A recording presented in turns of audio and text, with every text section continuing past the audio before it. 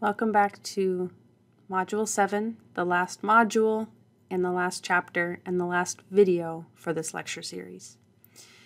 In this short video, we are going to frame the discussion of how we look for intelligent life elsewhere in the universe. If we want to try to communicate with intelligent life, there's kind of two ways of going about that. Sending our own messages and listening for others' messages. So I want to start out by talking about a couple of the messages that we have sent in the past. This first is on two spacecraft in the 1970s, Pioneer 10 and Pioneer 11. They had aluminum plaques attached to the outside of the spacecraft and then went on their way into our solar system. The idea is, even if it's tens of thousands or millions or even billions of years in the future, maybe some kind of intelligent life will find this, and it's kind of like sending a message in a bottle that they'll know that we exist and that we're out there. So all of these different aspects of this, you can certainly research on your own if you're interested in finding out more about what each of these is trying to indicate.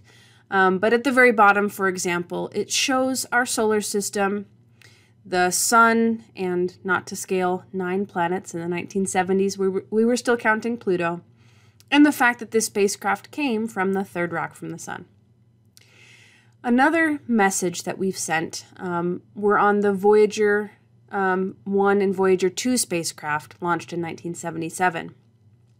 The golden record was an actual record that could be played, and it contains images and audio. So in order for this to really be a message that some other civilization could listen to, they would have to know how to translate the record playing to create images and audio. But it's something that it's more for humans than it is for any potential listeners. But it's neat because the golden record, you can go to the link at the bottom of the slide and find out what they basically put into this time capsule of Earth. So this quote here from Carl Sagan is interesting. The spacecraft will be encountered and the record played only if there are advanced spacefaring civilizations in interstellar space. And it really is a time capsule of what Earth was like in the 1970s. It contains greetings in over 50 different languages. It contains the sounds of everyday life on Earth, dogs barking, car horns honking, people singing, and images of all the different cultures around the globe. And again, the link at the bottom of the slide here, you can go and explore those on your own and see what the committee at the time thought about what should go into this time capsule. Now, the other side of the coin, the search by listening for any potential messages, is devoted to the other side of that coin, and really trying to figure out how likely is it that there's intelligent life out there. So the Search for Extraterrestrial Intelligence, SETI, is an organization put together to try to tackle this big question that humans have. And at the very first meeting of SETI, Frank Drake wrote an equation on the board, which has since been put up as a plaque here. And he wrote n equals, and then all of these different factors multiplied together. This is called Drake's equation, and its intention is to break down a question that is unanswerable. How likely is it that we are out there? Into factors that we can actually either directly measure or get a limited range of allowable values and get a number at the end that will tell us at least an estimate for that question. So the Drake equation helps us by breaking down the question of how likely is it that we are alone, by figuring out how many communicable civilizations should exist in each galaxy. So I'm going to go top to bottom and describe these different factors and talk about the ranges and how we know these ranges. So the first one, R star, is the rate of star formation. How many new stars are forming every single year in the galaxy? Drake, back in 1961, his estimate was about 10. We have a much better understanding of the rate of star formation, and it really is 6 or 7 stars per year. But if you want to be pessimistic, you really can't go below about 4 without completely disregarding real science observations. So there's a range here of reasonable numbers based on current knowledge, and so in each column I give us the pessimist view and the optimist view based on our current understanding and not Drake's 1961 understanding. There's been a lot of science between now and then. The second line here is the fraction of stars with planets. Now Drake, back in 1961, he said about half. Half of stars should have planets, 0.5. A pessimistic view might be every 1 in 4 stars has planets. And our understanding from the Kepler mission, the fact that there are more planets than stars, suggests that that fraction should actually be all the way up to maybe even 1, that on average every star has a planet. Now we know from our previous discussion that we need those planets to be habitable, and so the next step is how many planets are in the habitable zone in each star system. Drake's estimate back in 1961 was about 2. A pessimistic view really can't go below 1 by that much because we know that Earth is in the sun's habitable zone. And a more optimistic view, including the knowledge that we have of what Kepler's statistics look like, would probably be still about 2. Even as an optimistic view, we can't be unreasonable and bump that number up too high when we know what our current count of exoplanets looks like. Now, here is where we have these factors that were mentioned in the Fermi Paradox supplementary video and are things that we have to think about when we are pondering the likelihood of life. So, the fourth line is F subscript L, or life. And that's the fraction of planets that are already known to be in the habitable zone. Each of these kind of builds on itself. The fraction of planets in the habitable zone that develop life of any kind. So we're talking about even just microbial life. Drake said, if it's in the habitable zone, then it's inevitable. It will happen. And so he said 1 for that fraction back in 1961. A pessimistic view might put a limit on that, but we really can't say 0 because, again, we exist here on Earth. An optimistic view takes the highest possible value for that fraction that every single planet in the habitable zone will form life of some kind.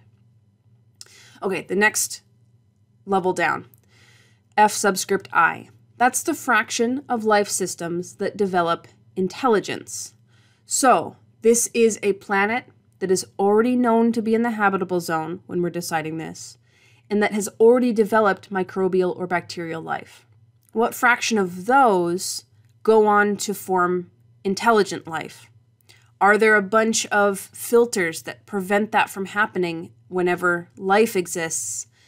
Drake thought so, and so his value was 0.01 for this fraction, that it's a 1% chance that we will actually have intelligence develop if we have enough time. That's kind of the pessimistic view too. And the optimistic view is that if you have microbial life and you give it enough time, it will form intelligent life. That's what happened on Earth. An optimist can take the high road on that. The next thing down, F subscript C.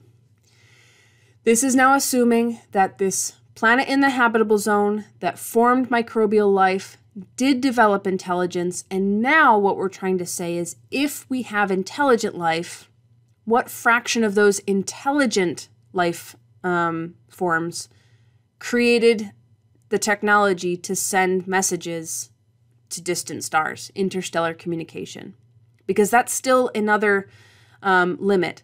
Humans existed on the surface of Earth for quite a long time using tools, but it is only in the last century or so that we have a way to send messages out.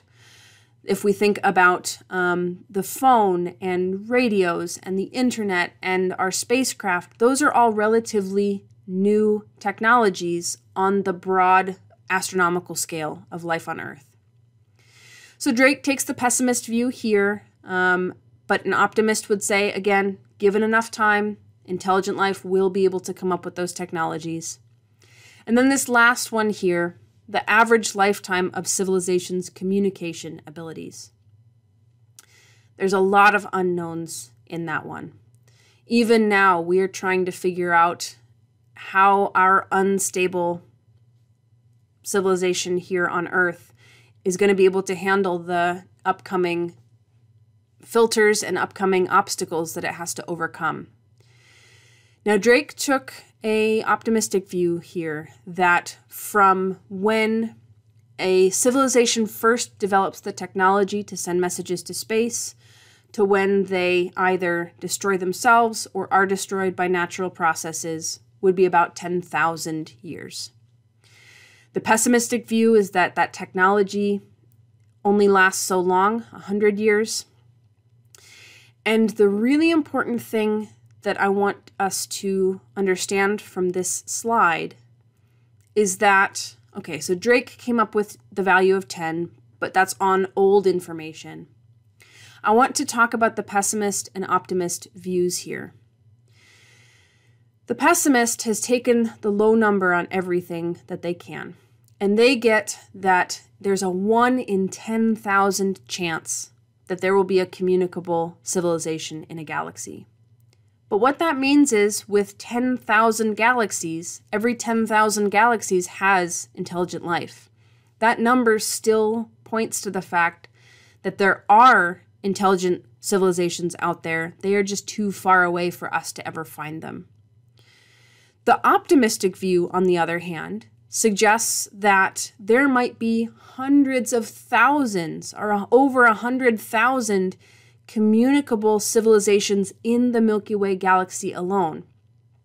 Now that's 100,000 out of hundreds of billions of stars. It would still be hard to find them if they exist, but it gives us a sense that maybe there really are other civilizations out there that are also sending their own messages and listening for messages, and maybe we'll be able to find a trace of their former existence, or they'll hear us in the far future as well. Jill Tarter gave a fabulous TED Talk back in 2009. The link is here in the slides. I won't be able to put it into YouTube, I think, but it's 20 minutes, and it's one of my favorite TED Talks. It covers a lot of the things that I've only briefly touched on in this particular video. Now, the very last slide of the semester is this picture here. This was taken by the Voyager spacecraft, the ones that launched back in 1977 with the golden record on board. And it's looking back at the Earth from the far reaches of the solar system, out by Uranus and Neptune, looking back and basically taking a picture of where they came from. The Voyager spacecraft are currently still the farthest human-made object to exist away from Earth. And it gives us a little bit of perspective. I hope over the course of this semester, one of the biggest goals, besides building critical thinking, is to get a little more perspective on how tenuous life is here on Earth and all of the wonders that exist once we leave Earth's surface. So I will leave you with this quote here on the slide, and the link to the video will be the next one in the playlist, where Carl Sagan will read these words to you in his own voice. And I am thankful for all of your attention this semester, and I hope that you've enjoyed the ride. Thank you.